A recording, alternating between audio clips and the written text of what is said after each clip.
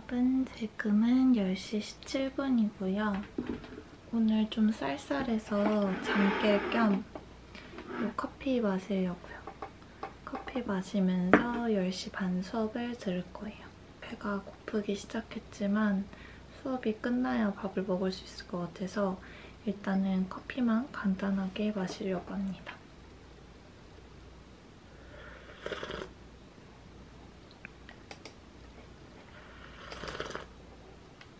지금은 11시 50분이고 오늘은 요거 또띠아랑 두부텐더 사용해 또띠아롤을 만들어 먹을 거예요.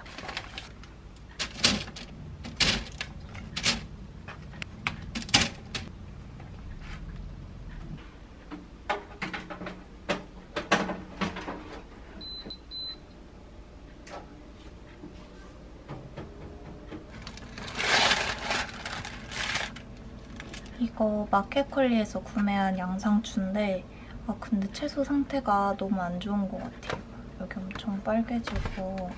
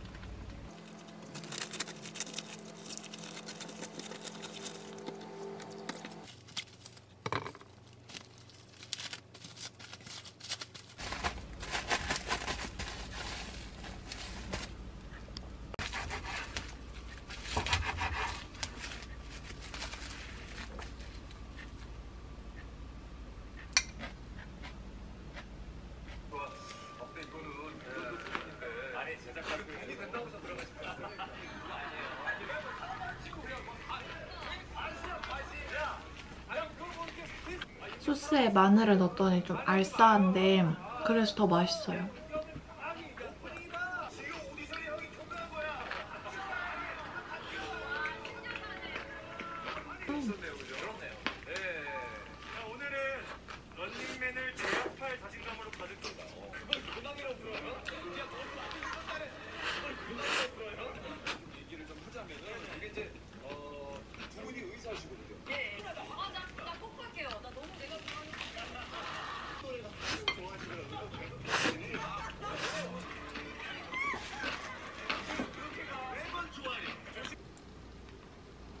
밥 먹고 조금 쉬다가 1시 반부터 수업이 또 있어가지고 차를 하나 마시려고요.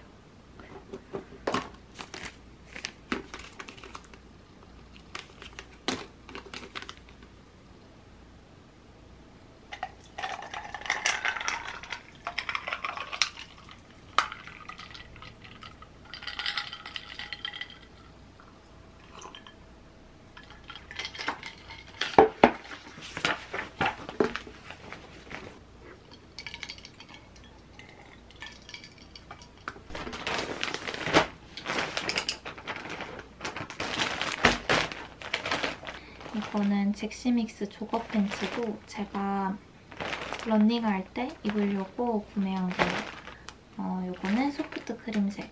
이게 조금 낭낭하게 입으려면은 좀 한 사이즈 크게 구매하라고 하셔서 저는 미디움 사이즈를 구매를 했습니다.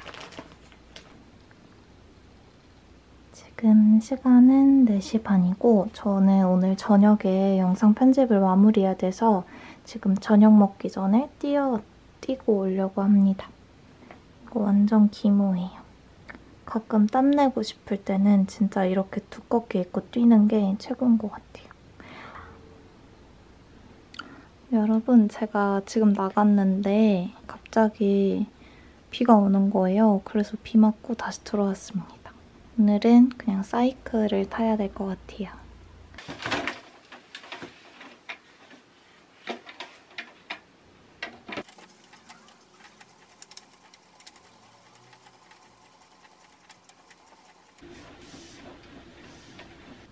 지금은 6시 17분. 저는 오늘 구독자님이 추천해준 이 콩담백면을 먹어볼 거예요. 저는 멸치국수 맛으로 구매를 했고 여기 호박이랑 집에 있는 재료 넣고 한번 만들어 보려고요.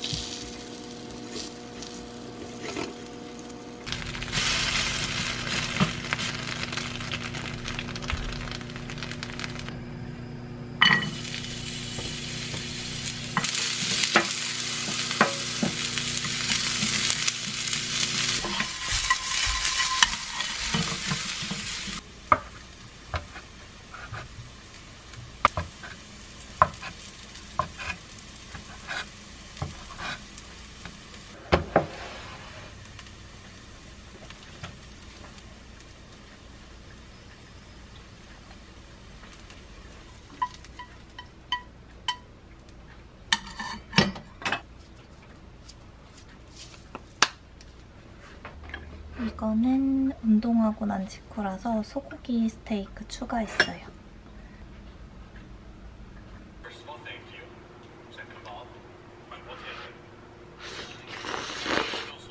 차갑게 먹으면 그 곤약국수가 될 것 같고 이렇게 먹으니까 안 씹히는 느낌 없이 그냥 뭉개지는 느낌이에요. 두부면이랑은 완전 다르고 굳이 비교하자면 곤약 누들에 조금 더 가까운 것 같아요. 익힌 곤약 누들? 근데 맛있어요. 그냥 제가 곤약을 싫어하는데 그 곤약 느낌보다는 약간 소면, 뿐 소면 먹는 느낌?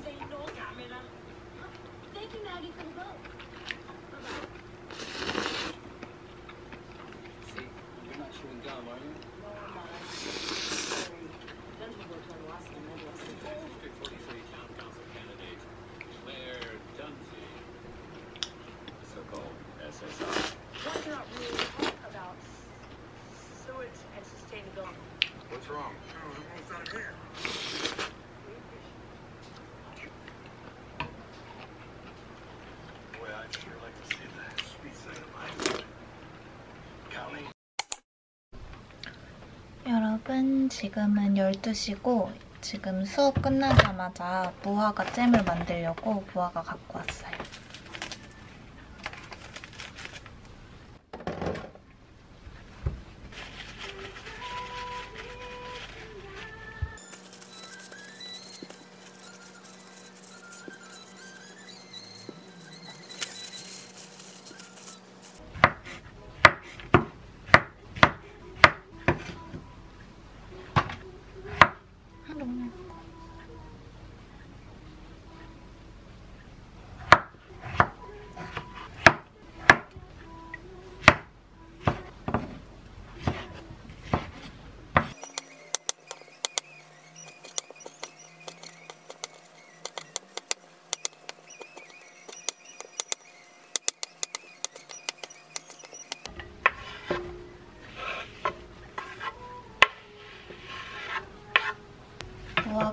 이거는 380g, 250g짜리 알룰로스 이거 다 넣어줄 거예요.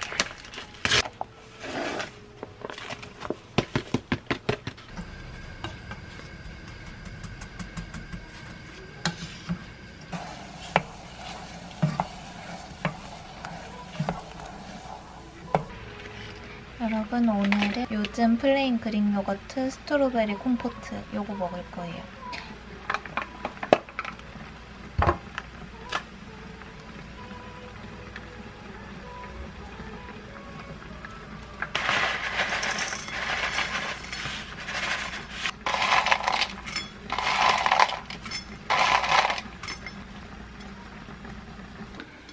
여러분, 저는 이거 먹고 오늘 저녁에 그 후배가 저녁을 해가지고 밥을 사주기로 했거든요. 그래서 그때 저녁 먹어야 되니까 오늘은 이것만 간단하게 먹으려고요.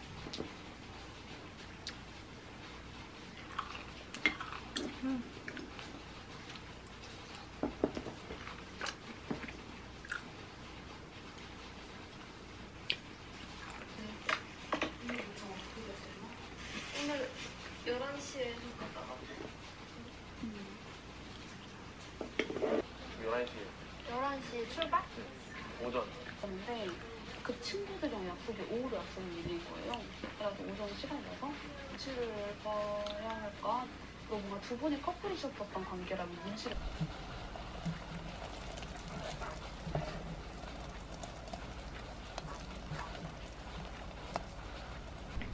짠. 아, 뜨거! 이렇게 담았고 요거밖에 안 나왔어요.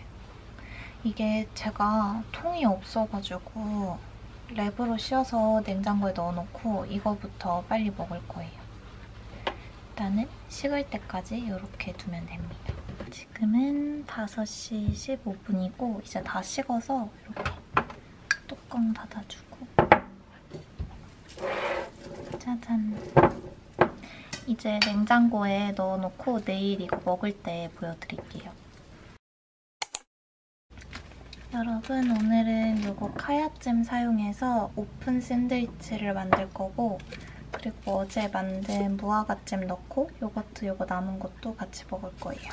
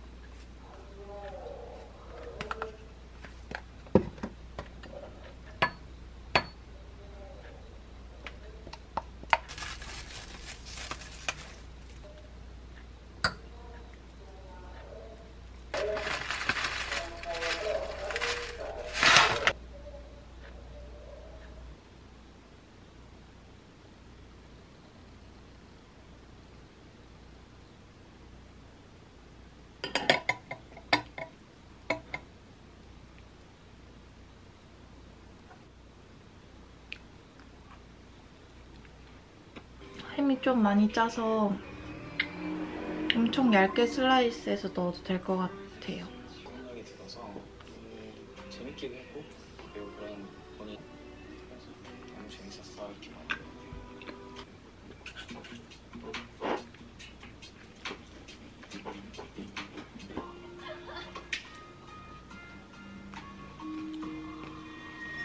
그럴 것 같지는 않아요. 미영 씨가 이렇게까지 되게 밝은 그런 출연 결심하게 된 것도 인연이었고 좋은 감정.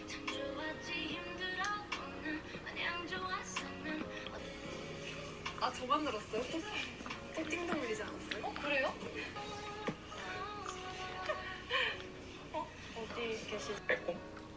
했던 거? 뭐 어떤 도와드릴 건 있나요? 여러분, 오늘은 요 아보카도랑 어제 남은 햄을 가지고 아보카도 덮밥 먹을 거예요.